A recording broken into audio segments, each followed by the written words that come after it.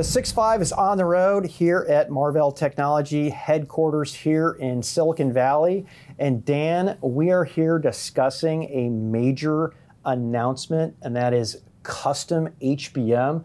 You know, it's funny, 5 or 6 years ago, there was the debate on, do we even need any custom silicon, right? And now, particularly with the hyperscalers, it's pretty much not all custom silicon, but a lot. And whether it's XPU, whether it's networking, whether it's HSMs, I mean, custom silicon is all the rave. And now we have custom HBM, which is a subsystem inside of XPUs. Yeah, it's been a really exciting time, Pat, and you gave the histrionics pretty well there. There was a period of time where we thought, hey, can we do everything off the shelf, move really, really quickly? Now we're seeing this sort of transformation going on, and I think, you know, hyperscalers are all seeing the potential to build silicon, whether that's to optimize their own software and their own workloads, and of course they're seeing it as a value add to the customers that are building on their infrastructure. And so behind the scenes, though, there are only a few companies in the world that are really enabling this technology, and of course Marvell being one of them. And now we're seeing Marvell building with the ecosystem to bring more memory, and HBM has been another one of those buzzes, Pat, right alongside the XPU, and here we go. That's right. So let's dive in here. We have executives from Marvell, SK Hynix, Samsung. Welcome, Indog, Sunny, and Will to the show. Great to have you on. Great to be here. Thanks for having us. All right, Will, I want to start with you. So you heard our little preamble. I think, I imagine all three of you would agree about the enthusiasm and excitement for custom silicon, but also we are seeing this kind of huge spike in demand for HBM. It's been one of the actual ways I've been tracking this AI demand, AI trade is, look, how much demand, how long are we sold out of HBM? And it's certainly been a great indicator, but why go custom? I mean, it seems like, oh, the solution's working, you know? Why is Marvell partnering with SK and Samsung and others to bring this custom solution to market? Yeah, at a high level, custom HBM, you know, we had a press release today with some of our partners announcing this new breakthrough technology. And to your point, today, all of the AI systems use standard HBM, you know, and there's a standard interface. But effectively, at a high level, that interface is not scaling at the pace and the needs to support the hyperscaler customers. The interface can be improved and customized in a way that enables more silicon to go back to the XPU to enable more features and functions. They can reduce power and ultimately enable more capacity and benefit, more capacity and bandwidth to support all their workloads. And it requires customization from companies like Marvell to go do that, and we're really pleased to be working with our partners to go make that happen. Yeah, so let's start with Hynix. Sunny, we heard a little bit about what custom HBM is, but what actually gets customized? You know, I'm used to having a a JEDEC controller in there that's kind of the interface. It's kind of a big chip today on HBM, but what is precisely getting customized, and what are the advantages? When we get started with HBM, we start with IO. Number of IO is 1,000, and last year we are going to have the HBM4. It's I think 6th generation it is. So we are going to have double number of the IO. It's 2K IO we call it. That is okay. We extend the burst width to double.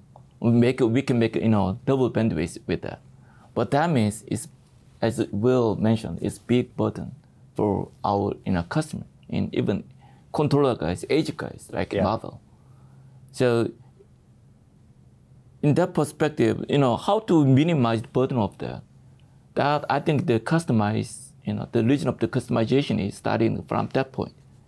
And also on top of that, in the future, if we look at the HBM development milestone in this industry, okay, JEDEC defines it, HBM, 1st generation to 5th, 6th, and 7th generation. 7th generation becomes HBM4E. And after that, HBM5, it's time to define it. It's time to have the, industrial standard of the HBM5 in our hand, but it's not. Even we haven't get started yet. So if you look at long-term milestone or our development roadmap, we need something to fill it out. I would say that is custom HBM. It is. Right. Yeah, it's a really exciting transformation. It sounds like there's a lot of work to be done, and Indung, I sensed the enthusiasm from all three of you, which is great. I was very excited when I saw the presentation initially about this. Kind of, what do you see? How does this evolve? How quickly does this get adopted? Compared to the HBM that we're familiar with today. Well, as Will mentioned, at this point, all of the ecosystem or customer are stick to the standard solution. Timeline-wise, developing another product, even combining new level of technology when it comes to packaging and the logic as well as the memory, it'll be another at least 1 year or two moving forward. That's why Samsung, made a head of a start in terms of, adopting this custom solution from the HBM4. And then moving forward, the market evolution, of course, the size of the opportunity that we're looking is tremendous. So we strongly believe that the custom HBM will be the majority portion of the market towards like a 27, 28 timeframe. And this kind of a close partnership with our industry partner should be able to help to solve a lot of problems and challenges moving forward, because customization, especially switching from commodity to custom solution is not a trivial thing. There has to be a lot of things need to be taken care of, industry partner collaboration, as well as some of the very core technology development when it comes to, logic, packaging, and the memory. So combine all those together, we believe we have paths to get there. So we're very excited to be part of that kind of a revolutionary path. Yeah, the rate of change is phenomenal. Sometimes I step back and I wonder how all of this actually works at the end of the day, but it does work, and it does work really great. So, Will, the data center market is split between, let's say, hyperscalers and the enterprise, and then we have the enterprise edge. Curious, what kind of customers does custom HBM start, and what type of devices? And on the device side, right, we have GPUs and we have accelerators, or XPUs, as Marvell calls them. Yeah, so it's a great question, Patrick. So at Marvell, we're estimating that the market for data center, the TAM, for us, in a few years, 3 or 4 years, is about $75 billion. Right. So that for us is a huge opportunity. It's about, I think last year was 21 billion, and it's going to grow to 75 over the next four years or so. And out of that, we estimate about 43 billion is for custom-based accelerators. These aren't actually GPUs. These are custom solutions that we would provide to the market. And alongside of that, what we see is this attach rate for custom HBM, right? So as all of our customers are moving to more intensity or higher levels of customization inside their infrastructure, as you mentioned in the outset, this is what's pulling in the need for custom HBM. And fundamentally, it's still solving the same problem.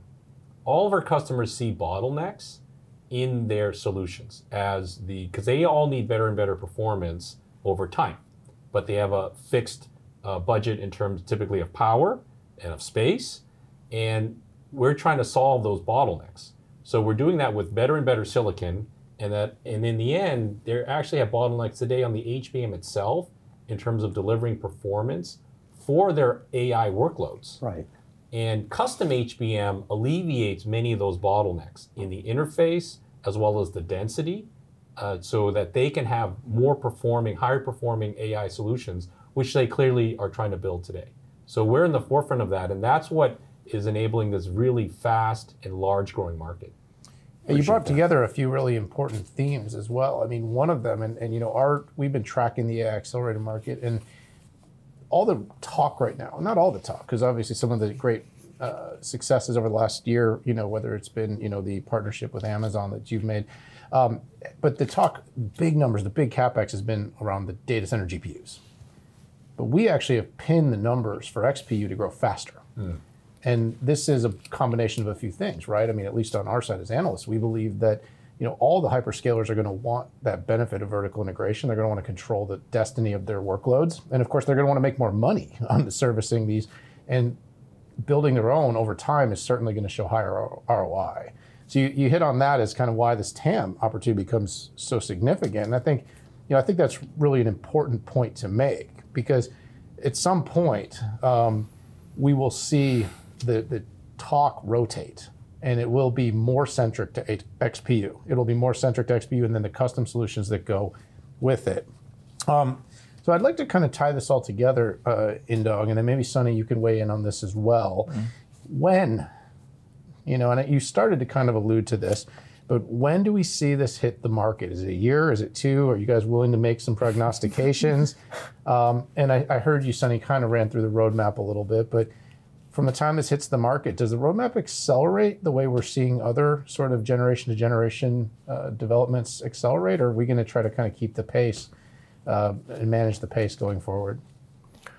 Well, customization is clearly a need and the direction from the market and our customers. However, as I mentioned, it does need the time to develop, and we're talking about a top-notch technology that combines state-of-the-art packaging, memory, and logic combined together. So timeline-wise, the proliferation of the market size, one of the research firm, projected that the $38 billion market by 2029. So the early adoption will be starting from a year or 2 timeline, and then a ramp up will be followed on through the 27, 28 timeframe. That's how I would say in terms of the growth path of the adoption and the market when it comes to custom HBM. So, Sunny, does that sort of fit your timeline as well? Yeah, I 100% agree with Indong about it. As I mentioned, HBM 4E is standard. The approach is finalized. It's kind of consensus of the industry. It is. So considering that, we are going to have standard HBM4, by late 26, and customization will be started from 27. So usually in DRAM industry, if we launch a new product, it takes just 1 or 2 years to be mainstream of the entire, the market. So that means around 29 timeframe, as Indong mentioned, it's gonna be, mainstream product in the HBM market. I'm pretty sure about it. Yeah. Because on top of that, as I mentioned, we don't have HBM5 definition at the moment. Yeah. So what else could be solution around that time frame? I would say it's custom HBM. Yeah, that's really exciting, Pat. You think about just the last 2 years, how much has happened in this space. Right. We're going out to 2029. That's right. Yeah. I mean, it's going to be incredible to watch everything from model development to agentic AI really hitting utilization, enterprise value, TCOs and measurement. And one thing, by the way, I should have mentioned, I think you guys would all agree, and you kind of alluded to this a little bit, Will, when you were talking, but the power and the challenges. We've heard some things from Marvell. We've heard some things across the industry from all of your firms. But the amount of power that's going to be required to build these out, and why custom can solve a lot of those, solve some of those problems, obviously by improving the amount of processing, lowering the amount of power being used, more efficient. These are really important themes when you start, because it's not just about one XPU. It's the stacking of these things. It's hundreds and thousands and tens of thousands. And as that builds out, every little bit of efficiency that can be gained really, really matters. So gentlemen, Indong, Will, Sunny, thank you so much for sitting down with the 6.5 here. Really great. Congratulations on the partnership. We look forward to tracking and watching and seeing over the next couple of years how this comes to fruition. Thank you so much. Thank you, Daniel and Patrick. Thanks. And thank all of you so much for tuning into the 6.5. We're here on the road at Marvell Technology's headquarters. we just unveiled a really exciting new partnership. The future of AI XPUs is going to be tied so closely to memory, and you heard some very interesting innovation here today. Hit that subscribe button. Join us for all of our content here on the 6.5. We appreciate you being part of our community. We got to go for now. We'll see you all later.